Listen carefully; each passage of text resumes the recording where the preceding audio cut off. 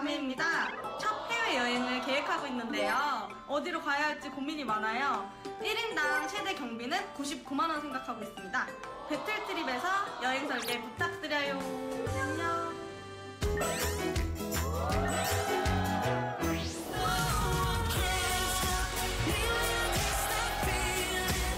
우리는 속초로 김제리를 갑니다. 네덜란드에 오신 걸 환영합니다.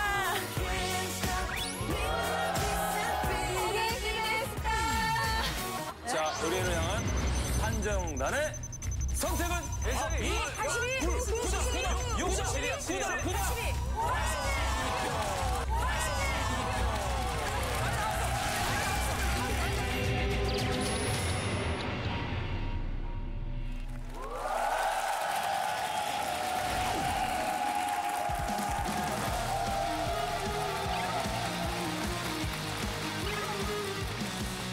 여행도 전쟁이다. 배틀트립! 자, 지난주에 이어서 저희 그 3고 투어 높은 점수 받았죠. 맞습니다. 양팀 예. 이번 주에 걱정인데요. 뭐가 걱정이에요? 그래도 저기 우리 소미양 같은 경우는 벌써 넘어왔어요. 예. 그렇지 않습니까, 소미양? 다 넘어오셨어요. 소미야, 카스테라 사준다니까. 안 넘어갔어요. 사주셨어요. 필요 없어요. 진짜 정말 누가 봐도 거짓말인 거 티나게. 넘어왔어요, 안 넘어왔어요? 해보세요. 넘어왔어요, 안 넘어왔어요? 안 넘어갔어요. 거짓말하는 듯이. 오늘 공정한 평가를 위해서 예. 또 판정단 여러분들 와주셨죠. 와주셨습니다. 반갑습니다. 예, 어서 오십시오. 제일 중요한 분들이잖아요. 여러분, 그리고 주제 처음 떠나는 해외여행이고 그다음에 경비는 99만 원밖에 없다. 네. 그죠, 100만 원이 안 돼요. 네, 100만 원이 안 너무 돼요. 안 돼, 99만 원. 요거를 주제를 가지고 저희가 이 두 분 떠난 거예요. 개인당 99가 아니라 둘이 아니야, 개인당. 근데 귀엽다 99만 원, 그죠? 네. 약간 홈쇼핑 느낌도 나고. 그럼.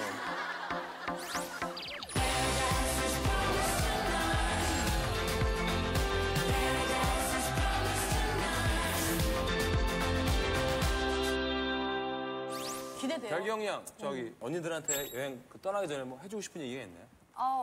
저희 무시하지 마세요.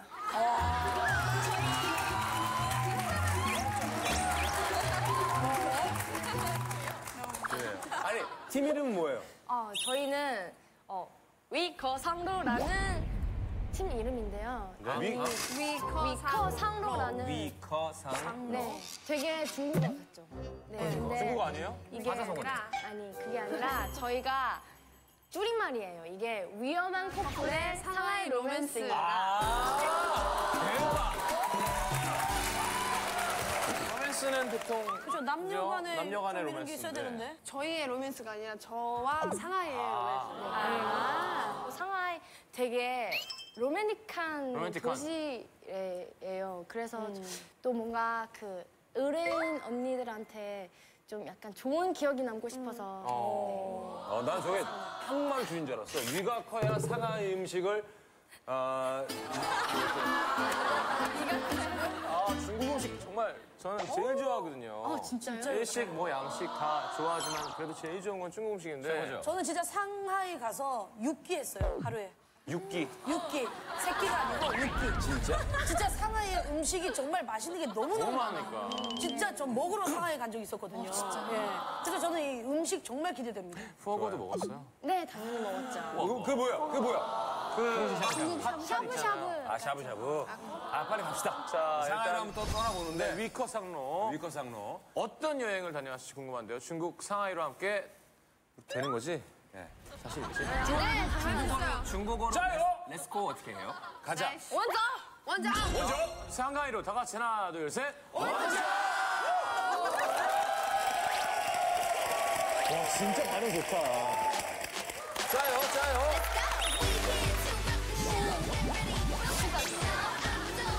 이미 팬들이.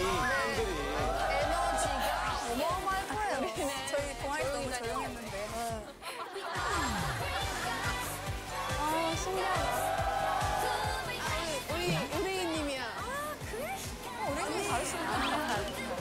네, 안녕하세요. 언니 안녕. 근데 어떻게 보면 진짜 친자매 같아요. 왜냐면 같은 방을 쓰고 있고. 네, 맞아요. 가까운데 왜 일본, 중국. 중국을 갈까? 내가 중국인이라서. 아, 맞아. 또 저희가 성도에 갔었을 때 어떤 식당에 가가지고 먹으면 이건 상하이가 맛있지, 이건 상하이가 더 맛있지 막 그랬었단 말이에요. 그래서 상하이는 뭐지 해가지고 상하이 가보고 싶어요. 네, 저도 사진으로 상하이로 가고 싶어요. 한국말 너무 잘해. 어떻게 이렇게 잘해, 한국말? 진짜 한국. 어렸을 때부터 계속 왔다 갔다 했거든요. 캐스팅 돼가지고. 예쁘고 똑똑하고. 저도 사진으로 상하이로 가고 싶어요.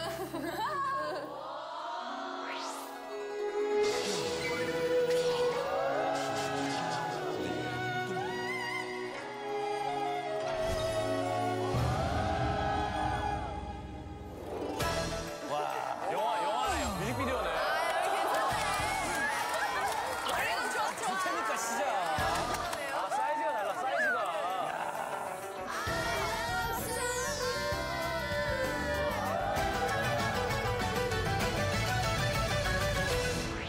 그러면 우리 도착해서 시내로 가는 시간도 있고 첫 비행기 타자. 상하이 뭐라 그러지? 당장 첫 비행기 타자. 알겠어. 저는 첫 비행기 타고 나서 우리 아니 아침 먹기엔 너무 애매하지 않아요? 그러면 아점을 먹으면 되지. 중국게 너무 맛있대요, 에그타르트가. 감자튀김도 엄청 맛있는 거 있다고 그러고. 되게 잘 먹죠? 너무해요. 좋아요. 딱 먹는 거 좋아하게 생겼어요.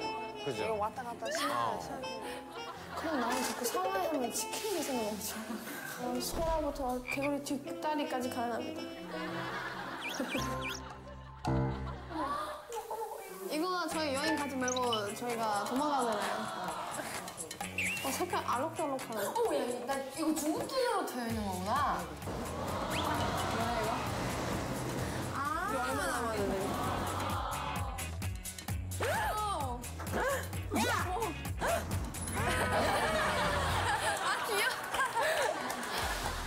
켜져 있는 건가요? 안녕. 여러분 저희는 의뢰인과 함께합니다. 안녕하세요. 알겠습니다. 그러면 이렇게 마치도록 하겠습니다. 빽빽하게 짰네. 진짜 예뻐가. 샤오롱바가 나오네요. 룽샤. 제가 볼 때 먹거리는 절대 뒤지지 않습니다. 그럼 중국인데. 중국은 진짜 먹거리는 진짜 최고인 것 같아. 비행기를 탔습니다. 그래서 저희 비행기 값도 72만 원 나왔어요. 비행기 값은 조금 더 비싸죠. 네, 10만 원 정도. 10만 원 정도. 살뜰하게 한번 여행 한번 해보도록 하겠습니다. 맞아, 72만 원도 맛있게 먹을 수 있어요. 우리 소핑 언니를 위해 우리 안녕. 안녕, 화이팅!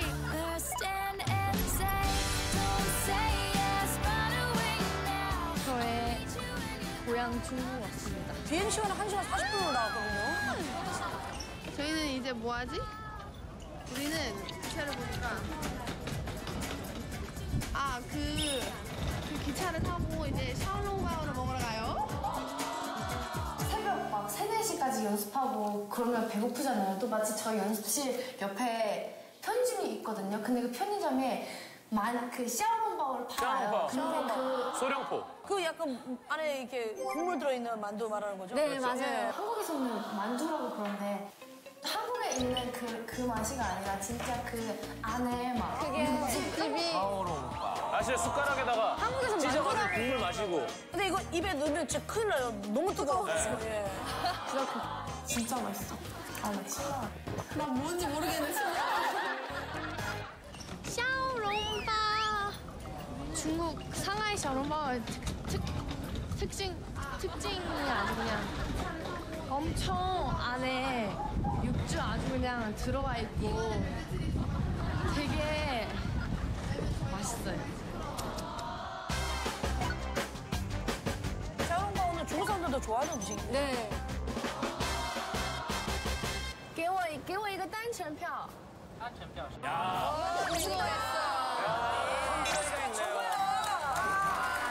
네, 单程票2张。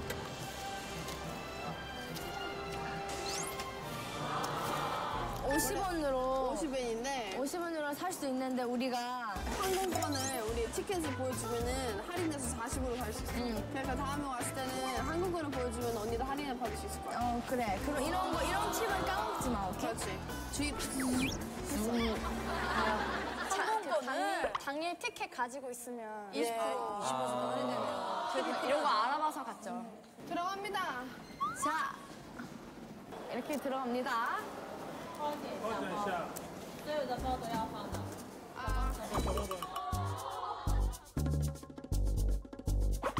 왜 그러지? 여러분, 지하철도 검색을 해요. 왜 가방을 왜 이게 공개해요? 마트도 있고 지하철도 있고 안전을 되게 중요시 생각하네요. 네. 이거 봐, 찍어봐. 우와. 이거야 바로. 와, 자기 우상. 이거에 대해서 다 아는데 학교에서 배웠는데 기차가 자석과 자석으로 아주 강한 자석으로 이어져가지고 이렇게 공중에 떠 있는 거야. 이거 진짜 빨리 간다. 저희 사실 이거 이렇게 300km 넘어요. 대박이다. 일반 기차는 40분 동안 가는데 이거 한 8분, 10분? 10분 간다. 와, 너무 좋다. 뭔가 이거 날개 안 달려있는 비행기 같아요. 1시간 거리 8분 만에 간대요. 300km면 진짜 8분 걸려요. 저희 2시간 안 걸렸어요. 32km를 8분. 들으셨죠? 싱싱파. 와, 여기 드디어 뭔가 중국스럽네요. 중국이야. 우리나라에서 중국 화면 소개할 때 항상 나오는 BGM이죠. 바라바라바. 왜 와셨는데요? 알람네요. 여기가 우리가 그렇게 찾았던 난샹 마을이래, 난샹. 여기 또 샤오롱바오 있네. 샤오롱바오. 샤오롱바오. 내가 알지. 이거네. 이거 진짜 맛있어. 이런 거 우리 할머니 집 할머니 되게 좋아하시는 그래서 샀단 말이야. 와, 냄새 대박. 배경 언니, 여기 뭐 들어있어? 里面有什么里面是 쑥 같은 거야. 쑥떡?里面是네, 쑥 들어있어. 그래서 절편을 튀긴 것 같은 느낌이었어요. 오, 되게 특이하네. 김 냄새도 나고 막. 한 개 주세요. 끼워 이거. 사면 500원. 여러분, 500원입니다. 고소해. 이런 똑같은 맛 과자 있는데. 근데 나 뭐 옛날 과자, 김 묻혀 있는 과자 맞나요? 딱 그거야, 딱 그거야. 맛있어. 저거 하나 샀어? 아낀다고? 네, 저희 되게 처음 되게 소심했어요. 아유, 저런 건 아끼면 안 되지. 야, 여기야 맞는 거 같아. 뭐야, 무슨 성이야, 성? 야, 맞아, 여기야. 내가 오늘 오기 전에 찾아봤는데 이게 130년 됐대.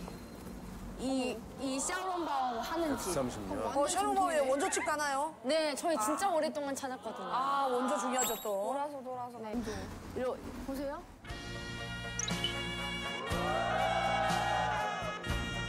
무슨 저희 정말 만두집이 저런 입구를 갖고 있다는 게. 아니, 이게 지금 만두집 입구예요? 이게 근데 옛날 저거 봐. 저거 빨간색 있죠? 그거 중국 세계 금메달도 받았대. 그 만두로? 저기 한번 가보고 싶다. 그냥 오 식당이에요. 마이 갓.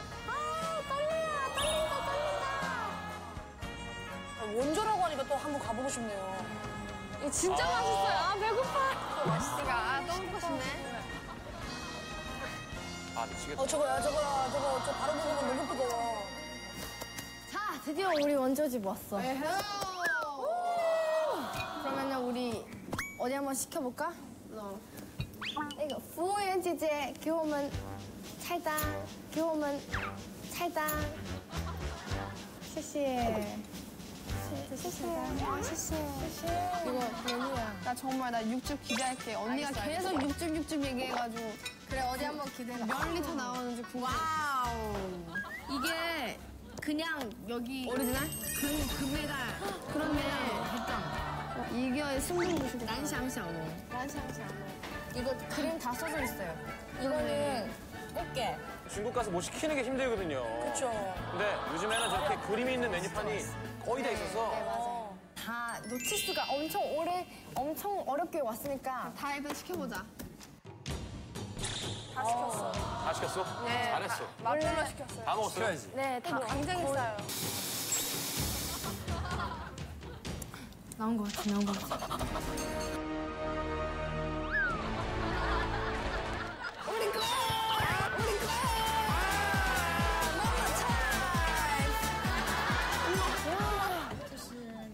이거는 오리지널. 오리지널. 이게 진짜 맛있어요. 이게 진짜 맛있어요. 이게 진짜 맛있어요. 이거는 그 조개. 오케이. 조갯살. 이거 새우. 그거. 새우. 이거는 게살. 꿀게. 윤영 씨 넘어간 것 같은데 벌써 넘어갔는데요? 저거 진짜 맛있거든요. 예. 아, 저는 진짜 중국 음식을 제일 좋아해요. 아 너무 맛있죠. 저렴하고. 향신료 같은 거 되게 다 좋아해요. 샹차이.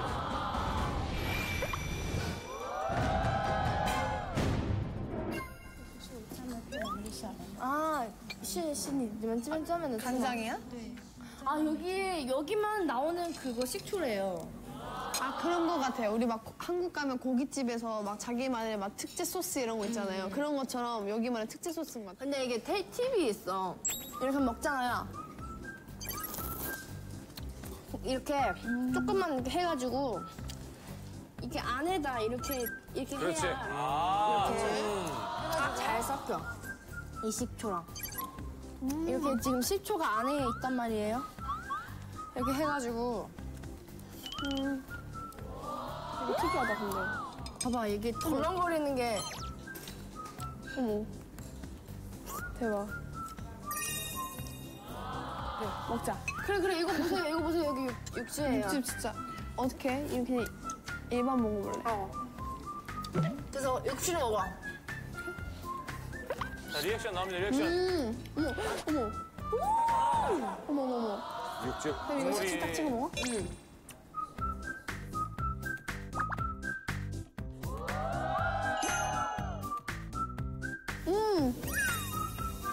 와. 저게 식초 한국에서 없는 식초. 그러니까 우리나라 식초처럼 되게 시큼한 게 아니라 약간 흑식초인데. 네, 갈색깔. 네, 시큼달달한. 네, 식초가 되게 신기해요.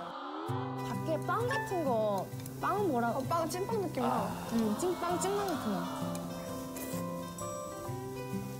맛있어. 맛있어? 저 몇 판이나 먹었어요? 나 그 다 네 판 먹었어요. 시켰는데 네. 저는- 네 판 먹었어요? 저희는 사실 우리 몸무게만큼 먹을 수 있잖아요. 그럼요. 네. 우린 여기까지가 아니고 여기까지 먹죠. 예. 눈에서 육즙이 이렇게 있어요. 그럼요, 여기까지 먹지. 와, 새우가 오독. 제가 새우를 꺼내서 보여드릴게요. 보여드려야 돼요. 시작은 들어갑니다. 이게 엄청 만들 때 엄청 신경을 쓴 것 같아요. 이거 봐봐요. 이게 왜냐면 다른 고기가 새우랑 딱 붙어 있어요. 엄청 쫀득하게 붙어 있어. 역시 이게 원조가 다른 것 같아. 다른 때는 진짜 내가 진짜 거짓말 안 하고 이게 살이 이렇게 쫙 이렇게 붙어 있는 게 아니라 이렇게 쏟아져 있단 말이야. 이거 먹고 나 깜짝 놀랐어. 이게 조개거든?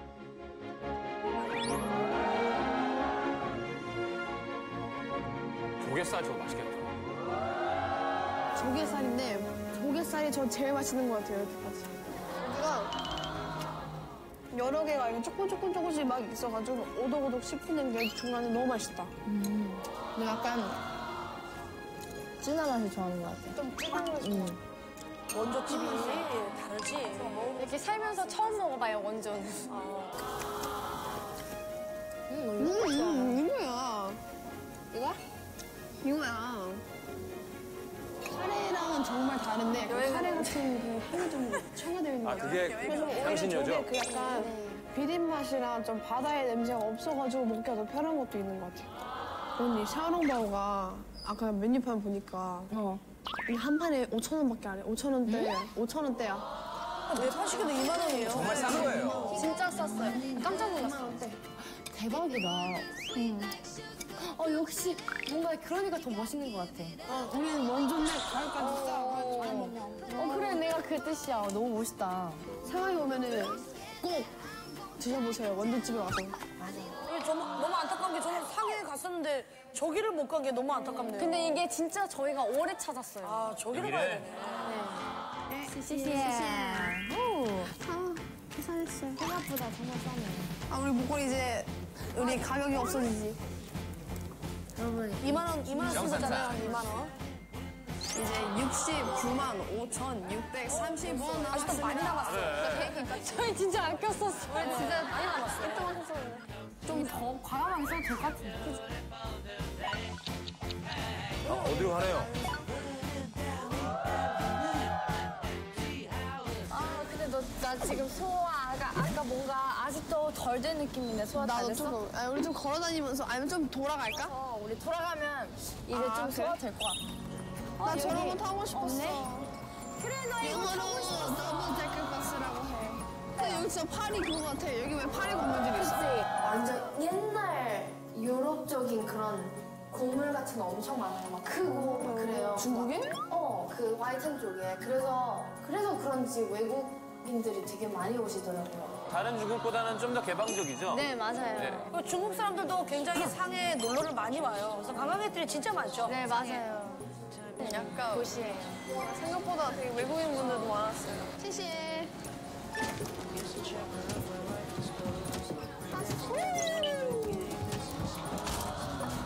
얼마나 재밌을지 한번.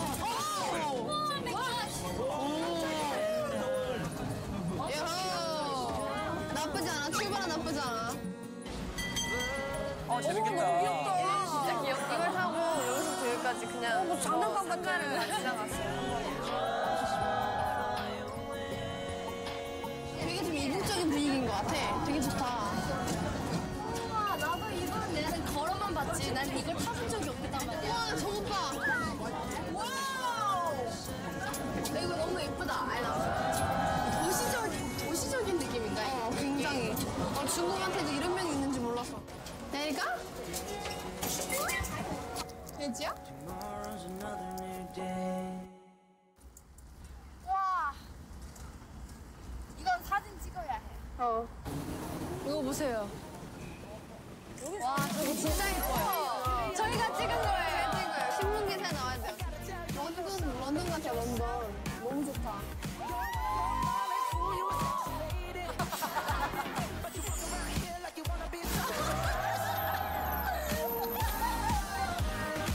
그냥 잡지네. 걷기만 해도 이게.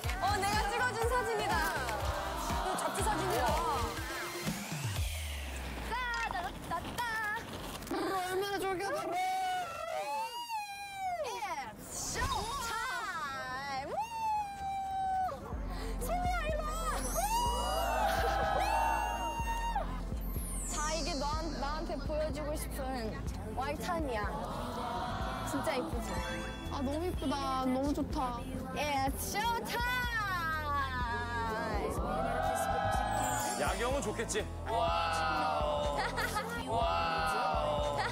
되게 야경 되게 엄청 유명하잖아요. 그 밤에 야경 엄청 이쁘고. 근데 우리가 선택해야 되는 게 있어. 뭐? 근데 지금은 이 동방민주를 볼 것이냐 아니면 저기 지금 동방명주 가야죠. 안 보이는 그거를 볼 것이냐 이게 우리가 선택해야 돼. 근데 내가 듣기로는 세계금융센터가 더 보는 게 이쁘다 그러고, 그냥 난 개인적으로 여기도 되게 신기해서 올라가고 싶긴 해. 그러니까 난 둘 다 올라가고 싶어. 상해 가면 딱 보이게 동방명주니까 동방명주 먼저 가고 싶죠, 왠지. 와. 맞아요. 가서 비교를 하는 거야? 제일 대박. 눈에 띄니까. 그 차 타고 40분 만에 가는데 차 막히면 막 1시간까지 건너가는데 이거 밑에 해저 터널을 사용하면 5분밖에 안 걸린대요. 그래서 진짜 신기했었어요. 이거 같아요. 안에 레이저 쇼도 있고 뭐 신기한 소화지도 많고.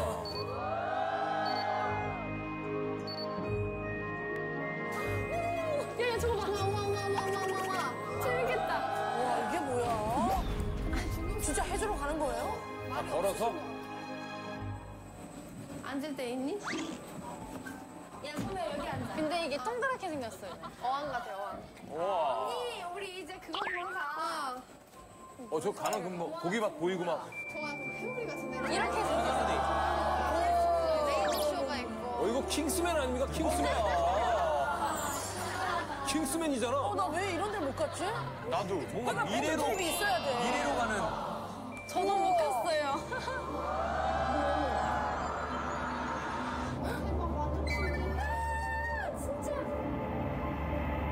이런 거 언제 보겠어요? 나는 진짜 상해 그냥 겁만 할 것 같네요, 진짜. 생각보다 조금 빨랐어. 맞아, 정말 빨랐어. 한 몇 분 정도 갑니까? 쭉 가는 5분밖에 안 나와요. 진짜 나도 처음 봐. 근데 정말 세상은 돈만 있으면 뭐든지 할 수 있는 것 같아요. 16살인데. 인생을 안 해. 우리가 인생을 안 해. 새로운 경험을. 맞아, 진짜 멋있어요. 우와, 이쁘다. 근데, 우와. 여기 있어.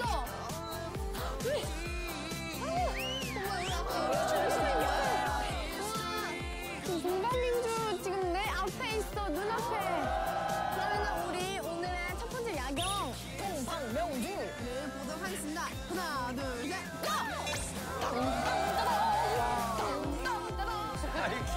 힘이 넘친다. 힘이 넘쳐요. 에너지가 달라. 나가서 그냥 약간 좀 지친 느낌이 있었거든요. 아무리 온천에 가서 5살 젊게 나온다고 예, 해도 예. 저 느낌은 안 나왔거든요. 예. 인정합니다.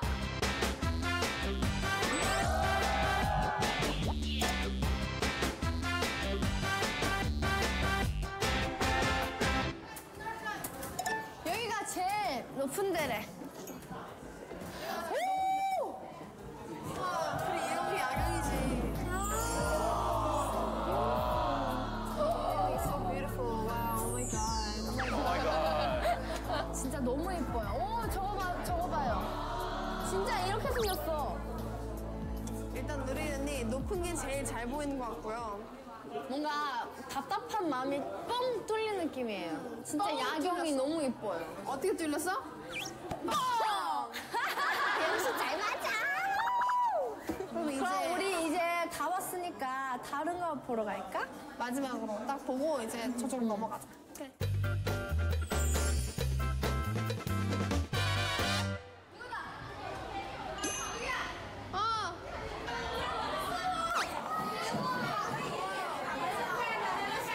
이게 유리. 네 200 몇 미터에서 소름 끼쳐.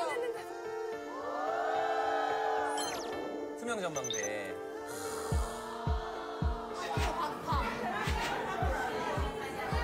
대박.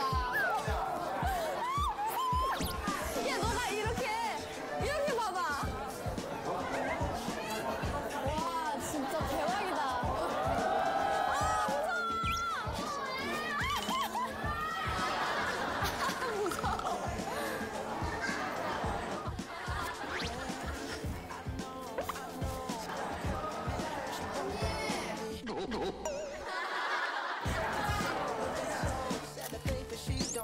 제가 찍은 사진이에요. 찍는다, 사진. 처음에 정말 너무 무서웠어요. 진짜 무서웠는데 최고가 여기인 것 같아요. 아니, 저 바람. 바람이 왜 이렇게 부는 뭐야, 거예요? 자연 바람이에요? 뚫려 있어요. 이게 엄청 뚫려 높은 있어요? 데 있어가지고. 대박. 우리 이제 동방민주 다 마쳤으니까 두 번째 그걸 보러 가자. Let's go! 빨리 가자.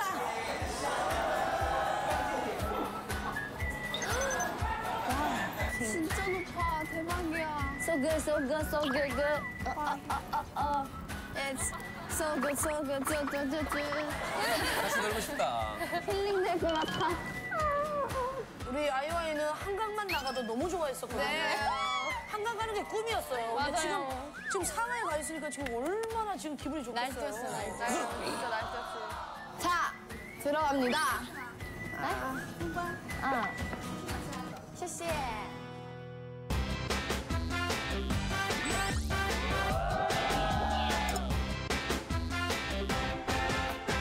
给我2张票。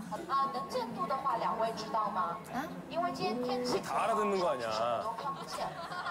오늘 날씨가 안 좋아서 올라가도 아무것도 안 보인대요. 날씨는 우리가 왔는데 날씨는 우리가 그냥 보면서 해야 될 것 같아.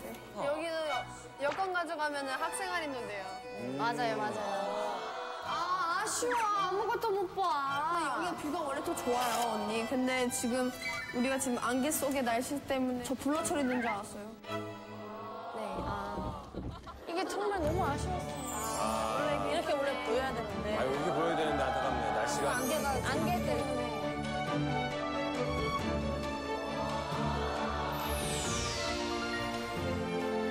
안타깝다가 중국말로 뭐예요? 안타깝다. 太可惜了. 다이 그시라. 하오. 비교를 해드리자면 그러니까 날씨가 좋다면 난 여기를 추천해드리고 싶어. 나도. 어디? 그거보다 더 세게 동방명주 말고. 오히려 저기가? 여기서 이 큰 건물들을 봤을 때 정말 와우 할 정도로 이쁠 것 같아요. 근데 단점은 여기 아까 우리 사진 찍었던 곳 있잖아. 파리 쪽. 그쪽이 여기가 더 가까워 보이니까 좋긴 한데 그래도 난 여기를 추천해드리고 싶어요. 소피 언니가 와가지고 동생이랑 함께 문화체험도 하고 여러 가지 보면서 야경 체험을 하고 싶으면 동방명주로 가고 정방명주. 막 그런 게 다 복잡한 거 다 빼고 그냥 야경만 보고 싶으면 여기가 진짜 가고. 나도 다 갈래, 나도. 다 갈래. 그럼 이제 우리 배고프니까 저녁 먹으러 가요. 저녁 먹으러 가요. Let's go. Let's go. 만원 샷. 원샷.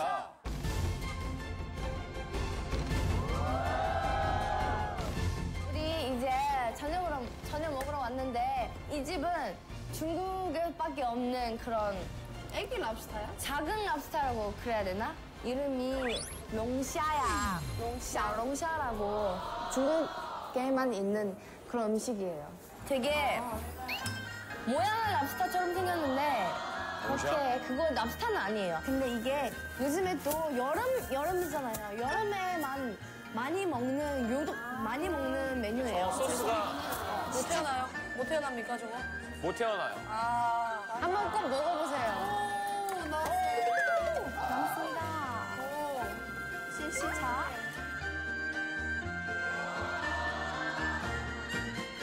아 근데 양이 너무 작아.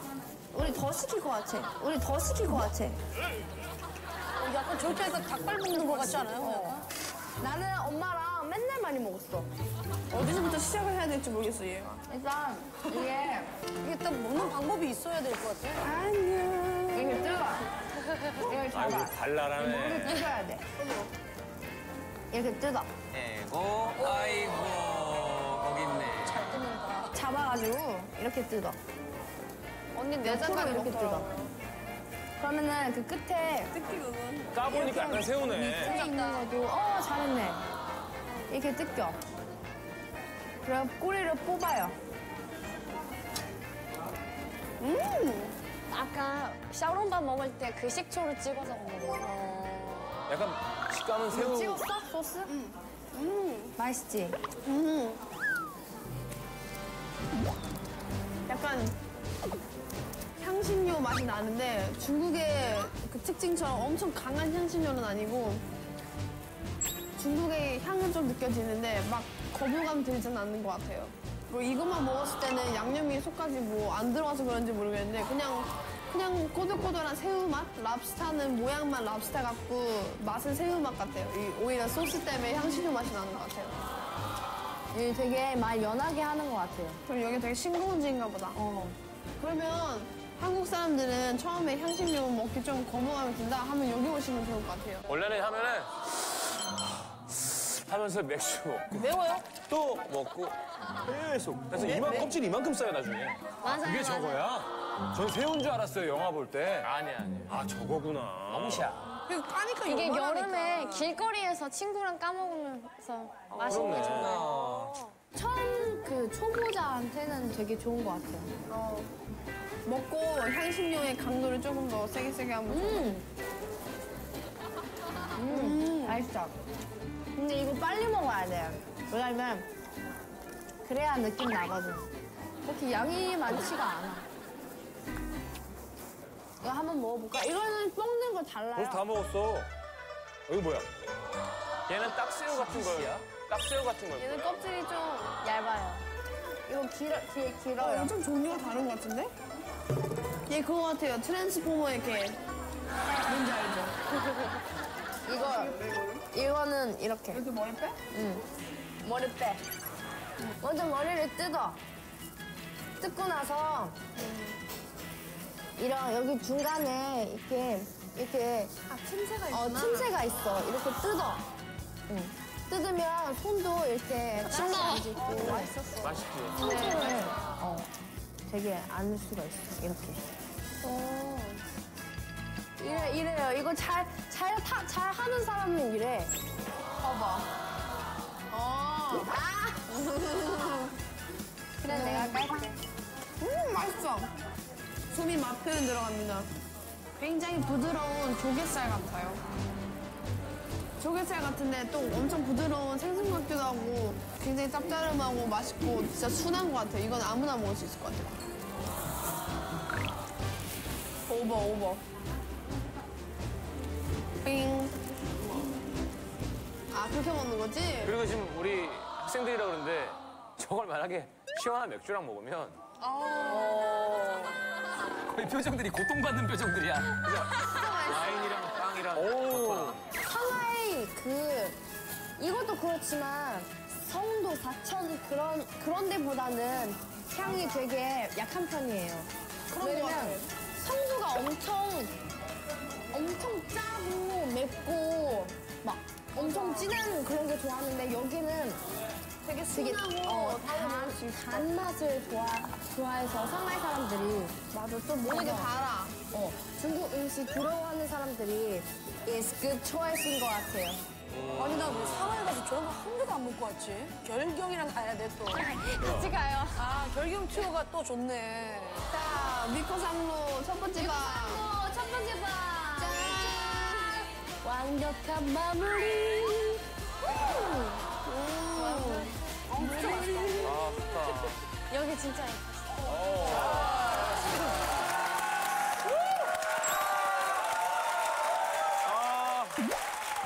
일단 정말 좋은 애 이렇게 그냥 보는 게 그죠? 아니 처음에 떠나서 도착하자마자 그 샤오롱바오를 먹자고 한 거는 역시 결경량 네, 아이들. 그래서 딱 가자마자 또 시간이 마치 아침 시간이어가지고. 사실 저는 저 너무 좋아해서 그 안에 있는 육즙을 모아서 따로 또 국으로 만들어 먹기도 해요. 진짜요? 예.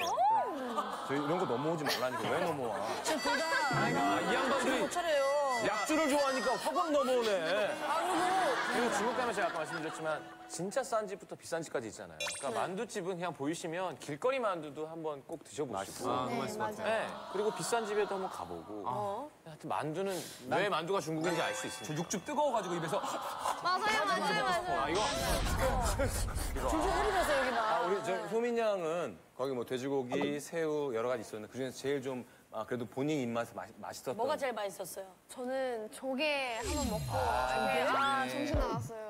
조개가 맛있어요? 정신 나갔대요. 진짜 맛있었어요. 저 처음에 미쳤다는 거죠. 먹는 맛만 몰라서 먹었다가 막 이랬는데 네. 알려주고 나서 그다음부터 그냥 흡입했어요. 근데 아까 그 새우 같은 건 얼만큼 먹어야지 배가 그쪽은 불러요? 뭐 봐봐, 이게 이만한데 나중에 까고 나면 요만하게 나왔어요. 왜냐면, 네. 얼만큼 먹어야지 배가 근데 불러? 그게 이만큼 까서 먹어야 우리가 돼? 그곳의 문화를 하는 재미잖아요. 네. 저도 처음에 너무 놀랐거든요. 북경에 그 롱시아 거리를 갔는데 진짜 중국 사람 얼마나 많아요.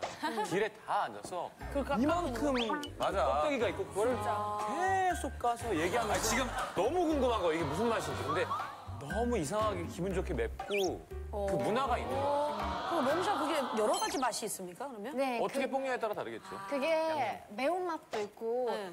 약간 간장 막 그런 거 막 간장 넣어서? 되게 짠맛도 있어요. 네, 그리고 또 샤오롱샤가 그 야식 같은 밤에 그런 그래 게, 맞아. 그런 느낌도 그게 있어요. 야식이야. 왜냐면 중국도 야식을 빼놓을 수가 없잖아요. 맥주 한잔 하면서. 약간 우리 네. 골뱅이 먹듯이 그냥 이렇게 먹는 거구나. 제가 그때 도와드렸잖아요. 온천은 꼭 가보셔야 된다고. 일본 너무 좋잖아요. 마찬가지로 롱샤도 이 문화를 한번 중국 사람들이 이런 걸 왜 먹을까 먹어보면 이게 또 이런 매력이 있구나. 맞아요. 그래 상하이 가면 롱샤는 꼭 한번 먹어봐야겠네요. 자, 경비를 너무 아끼는 거 아니에요, 근데? 우리 의뢰인이 처음으로 제시한 여행 경비는 99만 원이었거든요. 네. 근데 참고로 3고 투어 팀은 첫날에 40만 원을. 40만 원. 근데 비행기 값이 10만 원씩 더 비쌌거든요. 자, 위커 상로 팀은 첫날 경비를 얼마를 쓰셨습니까? 41만 천 원? 뭐 큰 차이 안 비싸네요. 나네. 정도. 비슷하네요. 예. 비행기 값이 차이가 10,000원 정도 있습니다. 차이 나네요. 그게 만 얼마 차이가 17,000원 결국은 차이. 맥주 차이야. 맥주 먹었냐 안 먹었냐 차이야. 여기 따지자고. 아니 소미 사실은 양은 너무 편했죠? 언니가 다 해주니까. 어땠어요? 언니는 통역을 했고 저는 돈을 관리했어요. 네, 맞아요. 그러니까 둘이 여행하면 너무 좋은 콤보인 게 중국어 할 줄 알고 한국어 할 줄 알고 또 영어 할 줄 알고 네, 맞아요. 어디 가든지 뭐. 저희 이것도 기회인데 중국말 조금 배워볼까요? 배워봅시다. 요즘에 다들 중국어 너무 관심 많은데. 자, 일단 안녕하세요부터 하죠. 안녕하세요부터. 안녕하세요. 쉬운 거부터.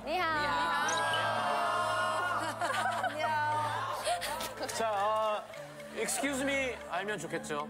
Excuse me. 예의 바른 관광객 하려면. 이게 excuse me는 不好意思. 不好意思. 부하이스. 不好意思. 죄송합니다. 죄송합니다. 对不起. 두부치. 아, 두부치. 그렇지. 그건 알죠. 우리가 영화 많이 봤잖아. 두부치, 맥관시, 두부치. 피어리야. 이런 건 몇 가지는 알죠 우리가. 배어리야. 배어리야. 맞아요. 또 뭐 하나. 아, 늙었네요. 어떻게 늙었네. 늙었네. 你老了. 你老了. 네, 나오다. 네, 나오다. 유치하네요. 뭐야? 유치하네요. 太幼稚了. 타이어 쓰고 얘기해. 네, 아무도 안 가르쳐줬는데 늙었네 할 때 저쪽 늙었네 해야 될 땐 여기 온다. 아무도 아무 말도 안 했는데. 아무튼 전반전 잘 봤고 이제 후반전을 보는데 결경량. 네. 후반전에 정말 엄청난 분이 등장한다고요? 전반 너무 재밌다. 누가 나와요? 네, 맞습니다. 누굽니까? 나와요? 주결경이 예. 또 있어요. 아 쌍둥이인가요? 그렇진 않고 오늘 최초 공개인데 아, 가족이 나옵니다. 자, 중국말로 이겼다는 어떻게 해요? 이겼다. 赢了. 이겼습니다. 저희가 오늘 이겼습니다. 일라. 맞아요. 위커상로의 상하이 여행기. 자, 두 번째 VC 함께 하시겠습니다.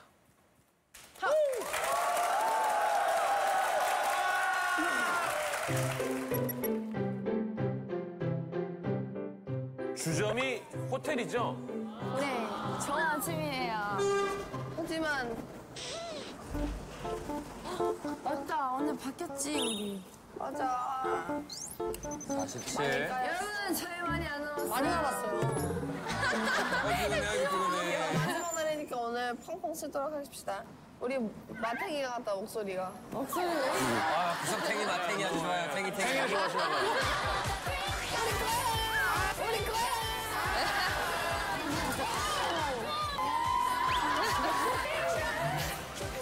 아우 예뻐.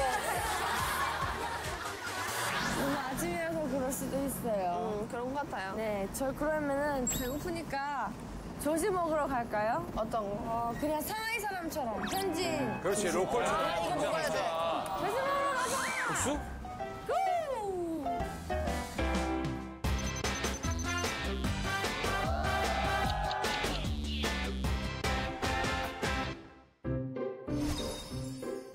자, 과연 중국인들이 먹는 아침은 뭘까요? 패스트푸드집.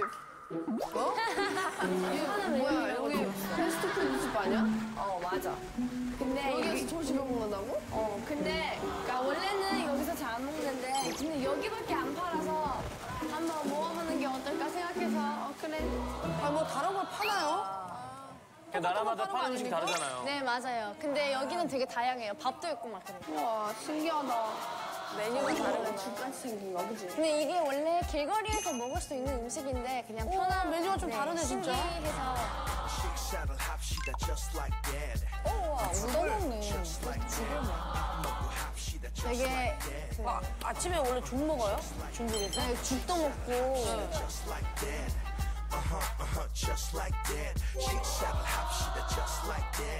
아파야 먹잖아요, 죽은. 맛있겠다.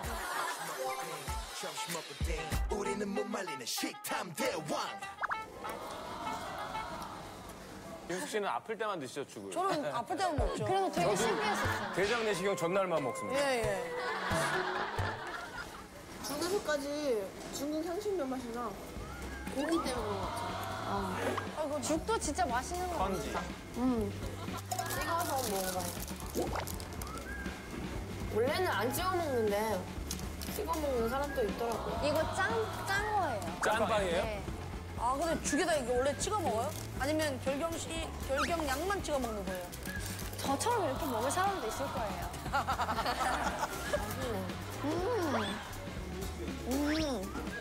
맛있어. 뭔가 아침인데 밥을 패스트푸드집에서 먹을 수 있으니까 되게 신기하고 맛있는 것 같아. 우리 이제 다 먹었으니까 뭐 다른 거 가지?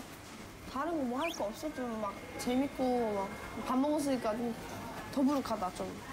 아니면 아까 올 때 봤는데 막 옆에 자전거 같은 거 있는데 우리 자전거 타러 가자. 그래 나 진짜 안 간 지 엄청 오래됐어. 나 자전거 진짜 좋아해. 그럼 타러 가자. 완전. 운동할 겸. 오케이. 오케이. 결경 투어가 있네요. 본인만의 가는 딱 길과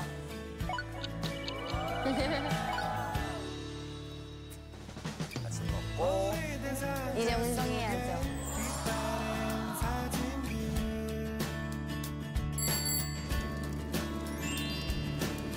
나이든 서랍 속에 난 익은 편지를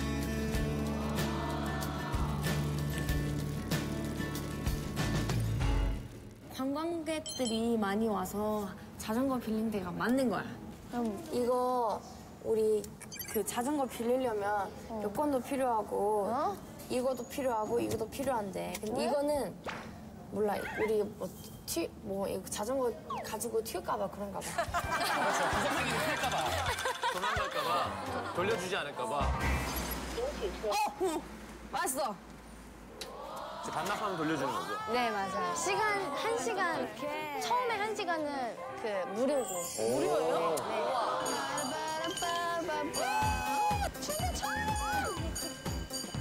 뭐야, 뮤직비디오야.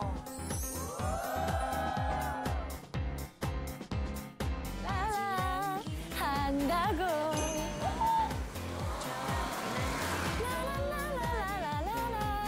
위험하지 않았어요?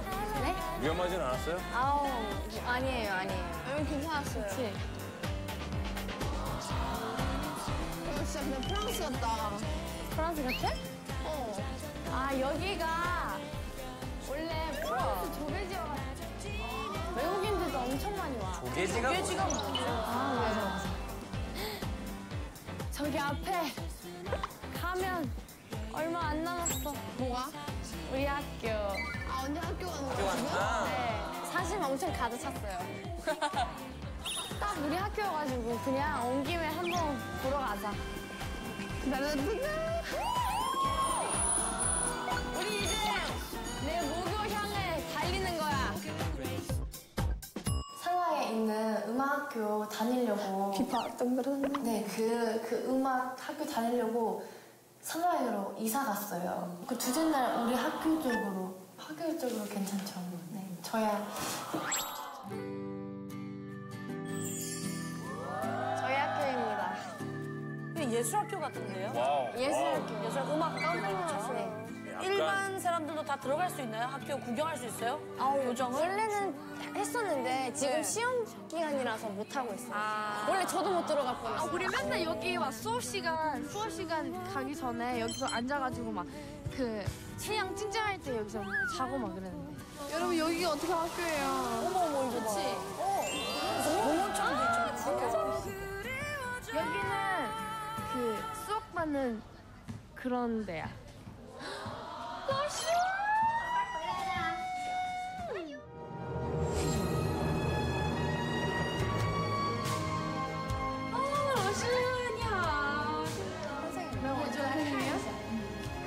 옛날에 담임쌤이 어머! 아니, 왜 이렇게 젊어, 담임쌤이? 네, 중학생 때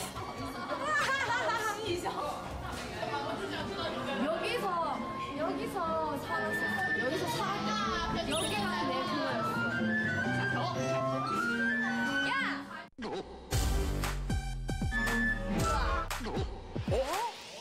이게 여동생이야?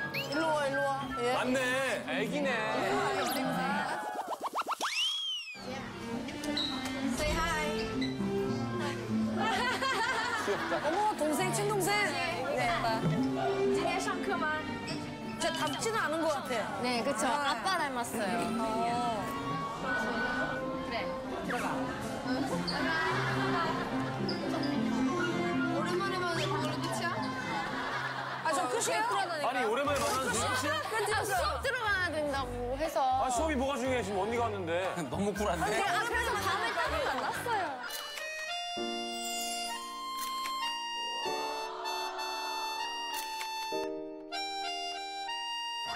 언니가 오랜만에 학교 갔잖아. 몇 년 만이야, 그치?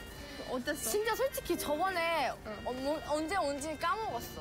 근데 진짜 이게 오랜만에 오니까 옛날에 무서웠던 선생님들도 뭔가 엄청 반갑고 막 애들도 너무 귀엽고 보이고 막 그래서 정말 너무 좋았어요. 역시 그 모교가 진짜 이게 시간 지나도 계속 그런 좋아하는 감정을 계속 있는 것 같아요. 네, 선생님들 되게 좋아하겠다. 네, 되게 스타 같은 분위기였어요. 저 모르는 사람도 막 사진 찍고 막 그랬어요. 뒤에 뭐 할 거 있어? 아니, 내가 아까 알아봤는데 여기 무슨 건물 위에 관람차 같은 거 있대. 뭐가 있다고? 예, 백화점에서 관람차 있어요. 백화점 위에, 건물 위에 있다는 거죠? 네, 그거 한번 타러 가보자. 가자! 어떡하다. 건물 위에 관람차요? 이거 원래 바닥에 있어야 되잖아요. 관람차를 타러. 근데 건물 위에 그걸 관람차를 만들었다는 거 아니에요?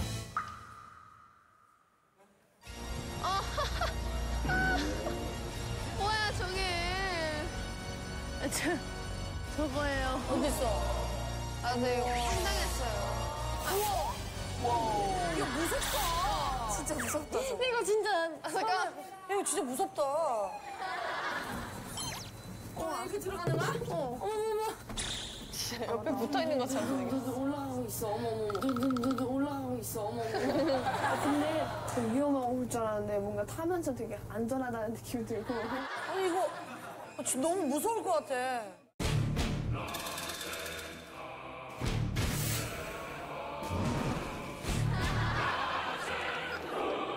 아, 약간 무섭다. 아니, 진짜 나 지금 무서워. 저 지금 소름 끼쳤어요. 저 되게 지금 저 이러니까 갑자기 진짜 엄청 올라왔어 지금. 저는 오자마자 누웠어요. 언니! 아, 진짜 겁없어. 무서워. 완전 좋아하지. 완전 좋아하지. 소름 끼쳤어. 장난 아니야. 야, 진짜 너무 무서워. 얘 실제 느껴야 돼. 자, 밖에 한번 보세요. 아, 우리 점점 올라가고 있어, 지금. 아, 잠깐. 오빠, 지금. 우리 올라. 지금. 현경 씨 이런 거 좀 좋아하지 않습니까? 네, 저 그거 보고 싶어요. 그죠? 뭔가. 카메라 감독님이 제일 무서워하십니다. 일어나서 흔들어 볼까요? 아, 무서워. 너무 무서워. 자, 흔들린다. 흔들리세요.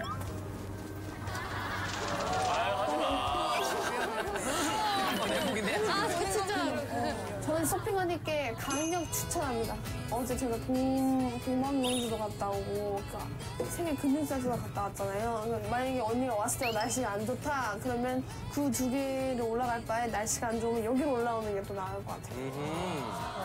아니, 저기 유명한 데는 아니죠? 새로 생기는데. 그죠?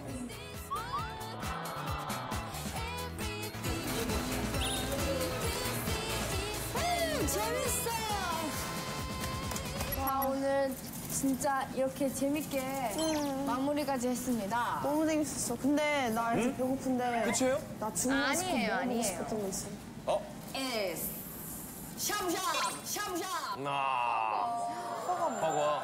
허거 먹고 싶었어. 먹으러 갈까? 아, 진짜? 아니, 왜냐면 오늘 같은 날씨도 허거가 정말 너무 좋아. 딱 잘 어울려. 아, 맛있겠다. 소풀이 이렇게. 또 중국 영화 또 하면 빼놓을 수 없는 거죠. 맞아요. 먹어. 우리 지금 허거 먹으러 왔는데 여기가 허거 먹는 데인데 허거 먹으면서도 공연 볼 수 있대. 공연? 공연 보고 밥 먹자. 마지막에 욕심 부려서 다 시켰어요. 아니, 돈이 좀 남아있으니까, 그죠? 많이 남았죠. 다 시켰어요. 아, 공연 보면서 밥 먹는데요? 네. 아, 요즘 약간 또 고급집 아니에요? 가면 밖에 나고 그거 있잖아요. 근데 저도 그렇게 가까이 처음 봤어요. 여기가 식당이에요. 굉장히 고급스러워. 엘리베이터 딱 열리자마자 막 가야금 같은 걸 따라라라라라 여기가 공연하는 데인가 봐. 오, 우리 자리 좀 굿인데? 우리 자리 몇 명이야? 굿인데? 오케이.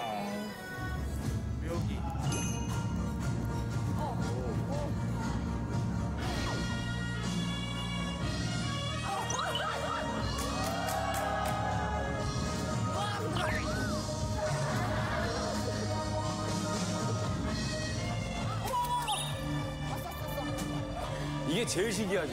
현금. 너무 신기하죠. 이 공연의 하이라이트야, 하이라이트.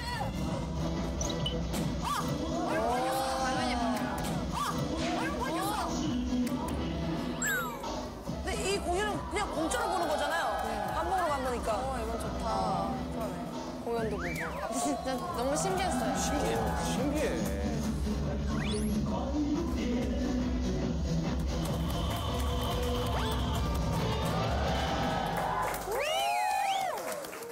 밥 먹으면서 저런 거 진짜 재밌겠다. 네, 그쵸?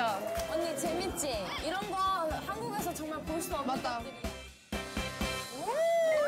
오! 와. 이게 바로 허거.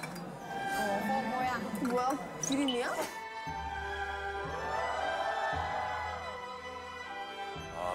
안에가 맑은 거고 밖에가 이제. 네.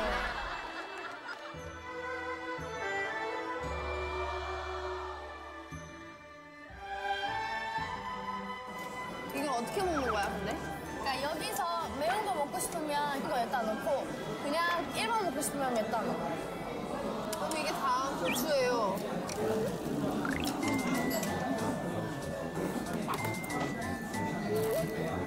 맵네.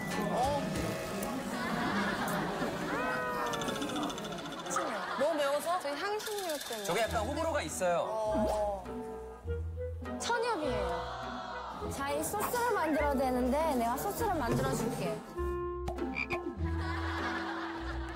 소라부터 개구리 뒷다리까지 가능합니다.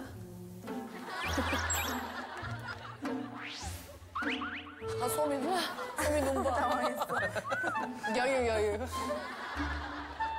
너무 현지식 말고 좀, 한국식으로 좀 표현시켜줘. 그러니까 이게 내가 그냥 오리지널 만들어줄게. 저 뭐야? 이 소스야? 나 저번에 성도 가가지고 이거 연기인 줄 알고 마셨다고. 이건 기름인데.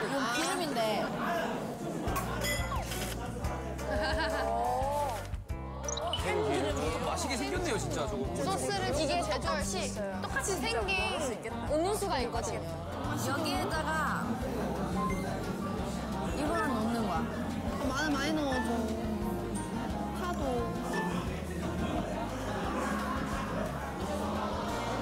야, 고수도 있어. 고수 넣어.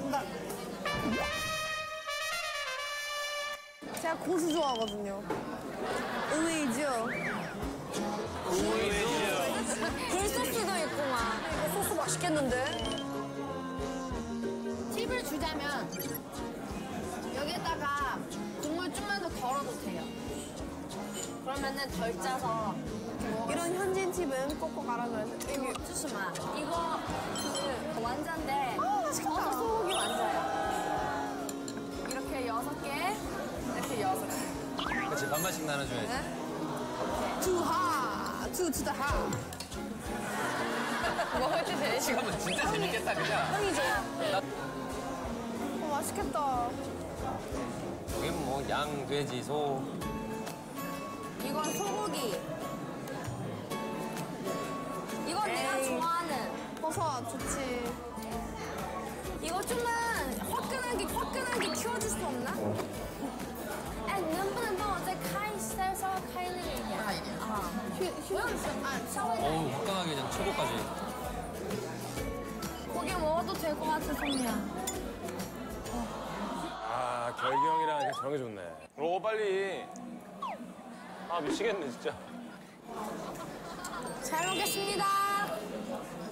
고기랑 내가 좋아하는 버섯 같이 먹어볼게요. 잘 먹겠습니다.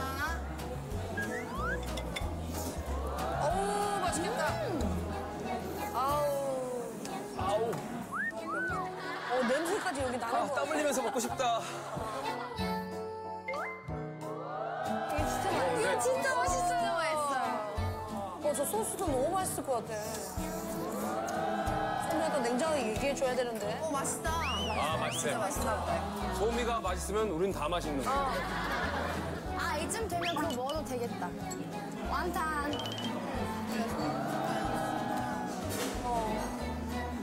먹어볼게요. 진짜 너무 배고프다. 진짜 맛있겠다.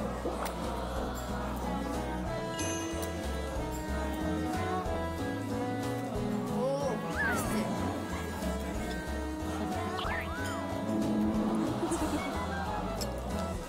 새우 들어가 있는 완자 같은데 뭐냐 모양 이래가지고 나 깜짝 놀랐어. 왜냐면 결경 언니가 뇌를 시켰어요. 뇌를 시켰는데 아직 안 나왔어. 돼지 뇌? 돼지 뇌? 돼지. 돼지 뇌를 시켰어요. 어떻게 생겼는지 한번 보자. 돼지는 어떻게 생겼어? 그냥 사람 뇌처럼 생겼어요. 뇌야, 이거 뇌야. 이건 뇌예요, 뇌. 한번 먹어볼게요.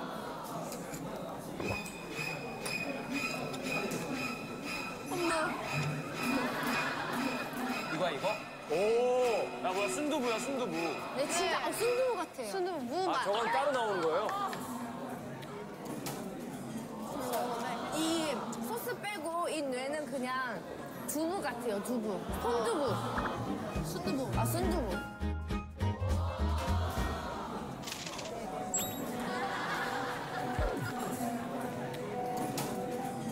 먹어본다 이렇게? 아, 먹는다. 도전 정신이 있네. 나쁘지 않지만 그냥 심기불편해요. 내가 남의 뇌를 먹고 있어. 되게 흐물흐물하고 그냥 무 맛이에요. 맛이 없어요. 뇌는 다르지. 기름지죠. 고소한 맛은. 오늘 잘 먹네. 우리도 돼지 내 먹나? 우리는 안 많이 먹는 것 같은데. 우리는 안 먹죠.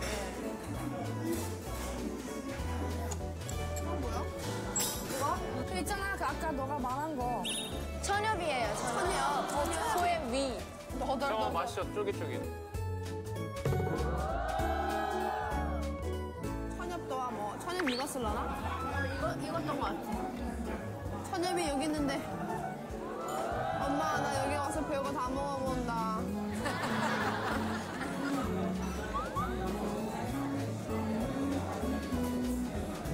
근데 저 별로 거부반응 이런 게 없는 것 같아요. 그냥 뭐든지 한번 먹어보고 안 맞는다 싶으면 거기서 그만두고 막 안 먹어보고 이런 거는 싫어요. 제 자신을 도전하는 거 되게 좋아해요.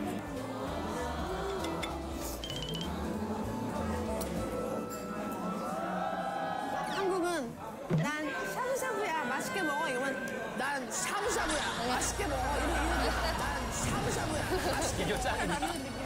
좀더 진하고 좀 더 강한 것 같아요. 모든 재료가. 맞아, 나도 한국 샤브샤브 먹었을 때 야채 엄청 많잖아. 화장실 잘 가려면 이거 먹어야 되겠다. 화장실 잘 가려면 이거 먹어야 되겠다 생각했어. 한국은 건강해지고 좀 가벼워진 느낌 이러면 이건 되게 요리를 먹은 느낌이 들어. 오늘의 화만은 성공적이었어. 맛있었어. 잘 먹어서 정말 다행이야. 386,490원. 되게 아직도 많이 남았어. 금액이 좀 저렴하네요, 뭐든. 음식. 그죠? 네. 그리고 저희 호텔 되게 저렴하게 가가지고. 진짜 맛있었는데 아직까지도 이만큼 남았어? 내가 봤을 때 우리 일본 이길 수 있을 것 같아. 왜냐면 중국이 엄청 많은데 엄청 가격도 싸. 아, 맞아. 그것도 장점이지? 우리 이거 남은 돈을 어디다 쓰지? 그러면 우리 어제부터 유람선 사고 싶다 했잖아. 그러면 오늘은 유람선 사자, 유람선. 오케이. 유람선.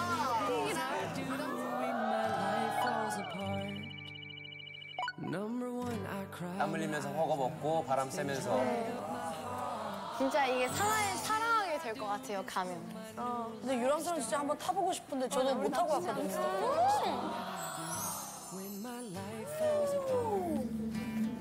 오늘 나왔다. 우리 탈게요. 아이고, 나 한국에서도 타고 싶었는데 한강 5년 동안 꿈꿔왔던 꿈을 이루어지는 건가요?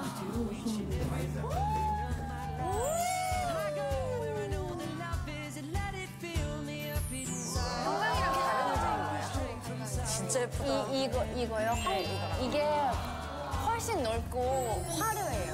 한강보다. 보는 게 다르니까 많이 다르긴 할 것 같아요. 네. 배경이 일단 다르니까.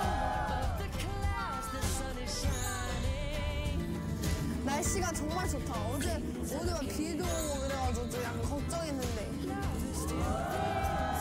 야, 빨라. 우와, 저거 봐. 야, 이거 찍어야 해. 너무 예뻐. 저거 봐. 저거 봐요. 진짜 예뻐요. 근데 되게 좋은 추억이 됐을 것 같아요. 네. 그죠? 좋은 사람이랑 저렇게 유람선 타면 너무 재밌는데. 네, 샹하이의 마지막 밤이에요. 아, 이러니까 좀 슬프다. 아, 상하이 진짜 매력 있는 도시인 것 같아. 너무 매력 있어. 나 상하이 너무 좋아. 처음에 결경 언니와 단둘이 상하이 여행이라 해가지고 솔직히 조금 오글거렸어. 언니가 나를 인도해주는 걸 보고 난 좀 약간 뿌듯했고 조금 좋았어. 진심이야? 진심이야. 또 내가 좀 중국에 대해서 더 알게 된 것 같아가지고 너무 좋고 고마워. 나중에 둘 다 성인이 돼서 한 번 더 가면 그것도 새롭겠다. 아, 난리 나죠. 아, 우리 예쁘다. 일단.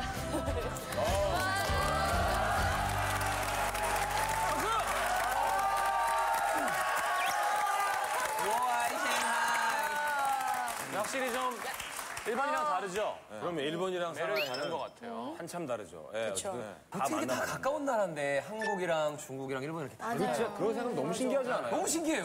비행기 타면은 뭐 정말 한 진짜 2시간 안에 다 왔다 갔다 하는 데인데. 이렇게 문화가 다르고 너무 말이 신기하지. 다르고, 말도 다르고. 너무 예뻐. 아, 그래요. 근데 뭐 프랜차이즈 그 패스트푸드점에서 아침을 먹은 것도 좋은 생각이었던 것 같아요. 저는 외국 나가면 꼭 유명 프랜차이즈 햄버거를 먹어보거든요. 맛이 다 다르잖아요. 다 달라요. 맛도 다 다르고 메뉴도 다 다르죠. 그 나라만의 메뉴가 있고 근데 여기는 진짜 너무 신기하잖아요. 죽을 팔고 있었잖아요. 네, 맞아요. 어떤 죽이에요? 그냥 간이 안 돼 있는 건가요? 아니면 아니요, 간은 되어 있는데 흰죽인데 솔직히 아침 가자마자 다 좀 향신료가 있는 거니까 속 아플 수 있잖아요. 네. 그러니까 그 간단하게 흰죽 먹는 것도 나쁘지 않았던 것 같아요. 든든했어요. 담백하게.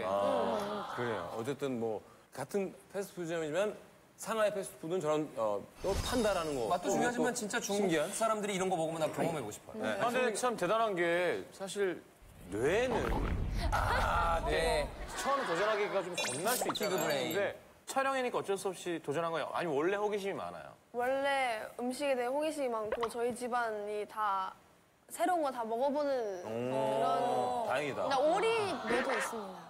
오리네? 오리도 오리 너무한 거 아니에요? 맛있는데 그게 오리 머리만 있고 오리 진짜 맛있다. 오리는 이렇게 잘라가지고 이렇게 기가 이렇게 아, 머리채 나와요, 머리채? 네, 이렇게 있어요. 여러분 이거는 문화가 다른 거니까 여러분 너무 이상한 생각하지 말고. 아니 중국 사람들 오리 진짜 좋아해요. 마치 외국 살다가 김치나 고추장을 만난 한국 사람처럼 그 오리 머리를 정말 좋아하더라고요. 그러니까. 그게 살이 되게 맛있대. 근데 중국에서 근데, 먹으면 항상 이렇게 뭐 닭고기를 먹으면 머리부터 발끝까지 나오잖아요. 네, 맞아요. 그래서 머리가 이렇게 눈을 이렇게 감고 있으니까 네. 도저히 못 먹겠는 거예요. 얘가 이렇게 언젠가 막 눈을 뜰 것 같아가지고. 옆에는 그 깻잎이랑 상추로 머리를 이렇게 좀 눈을 덮어놓고, 덮어주죠. 예, 이렇게 먹거든요. 매너죠. 근데 경영 씨가 아까 막 신나서 고향 음식 먹었는데 이렇게 빨갛게 묻히고 먹는 거 보니까 그러니까. 확실히 중국 사람이다. 얼마나 현지식을 가고 너무 잘 싶었을까. 먹어. 예. 자, 하여튼 용기 있는 소미 양 덕에 하여튼 먹방 잘 봤고요. 돼지 뇌까지. 네네네. 마지막으로 우리 한마디씩 부탁드릴까요? 내 인생의 첫 여행을 아주 로맨틱하고 재밌게 보내고 싶으시다고요? 상하이에는 맛있는 음식도 있고 멋진 야경도 있고 아주 좋은 관광지도 있으니까요. 아주 재밌게 즐기다 오시면 됩니다. 네. 완벽한 여행을 가고 싶다면 그렇다면 저희 위코상로로 따라오시고 투표해주세요.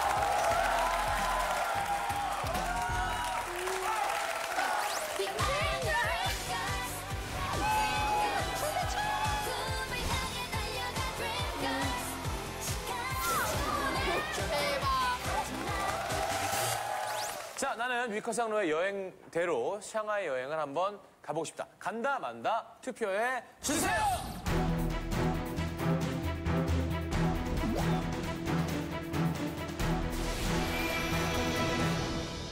자, 과연 여러분의 선택은? 자, 82표거든요. 자, 쓰리고 투어 82표. 상하이 로맨스. 위크상로. 아, 뒤가 중요해, 뒤가. 자, 한 자리 숫자, 한 자리 숫자. 1자리 숫자. 아, 91. 제발 1. 자, 82표가 굉장히 높습니다. 예. 0이야. 안 돼! 90. 안 돼!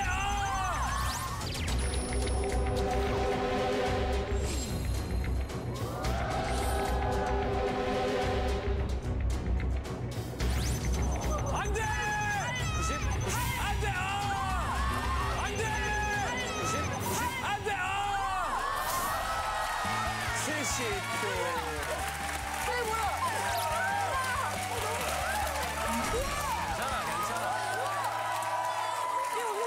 멜간씨. 이거 어떻게 된 거야? 자, 우리 승리팀의 기분 한번 들어볼까요? 네, 엄영경 씨. 저는 사실 일단 저희가 그 여행을 대신 설계해 주는 거니까 마음의 부담이 좀 컸었거든요. 근데 그래도 우리가 잘 설계하고 온 것 같아서 그래도 뿌듯해요. 고맙습니다. 자, 배틀트립에서는 시청자 여러분의 여행 의뢰를 받고 그렇습니다. 있습니다. 어디로 좋네요. 갈지 걱정이다. 이 경비로 갈 수 있을지 말지 고민이다. 여행에 관한 고민이 있으시면 배틀트립 홈페이지나 SNS에 바로 남겨주시면 됩니다. 자, 떠나고 싶은 당신을 위한 N가지 꿀팁 배틀트립 여행자를 위해 최적화된 프로그램이 토요일 밤 찾아갑니다. 여행을 통해 배워가는 모든 이야기, 세상이 학교다, 인생이 여행이다. 배틀트립!